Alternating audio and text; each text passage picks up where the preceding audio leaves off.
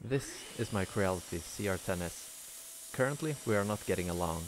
I've been trying to print a part for my cafe racer project using a PETG carbon fiber filament.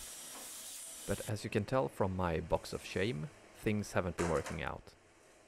I think my problem is related to heat creep in my all metal hotend. Heat creep is when the heat from the nozzle area travels too far up into the hotend. This causes the filament to melt too early, and subsequently the filament will jam.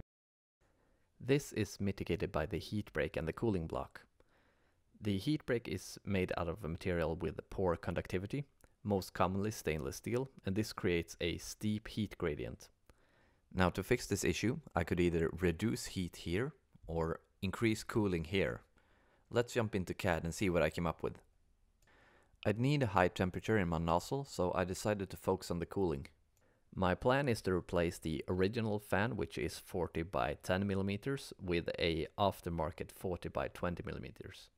And then to create a cooling duct, which is going to direct the flow more directly onto the cooling block. I'm also planning some exhaust ports behind the fins to further encourage the flow to take that particular path. I think that the only thing that remains now is to build it, so let's jump into a montage.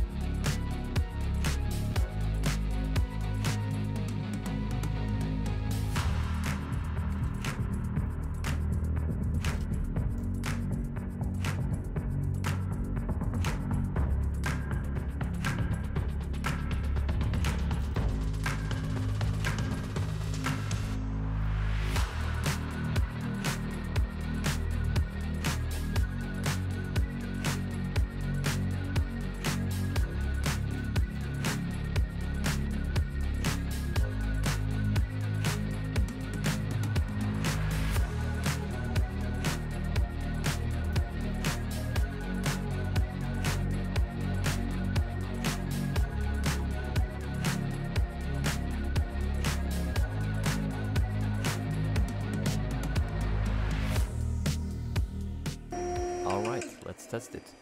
I'll see you in about 6 hours.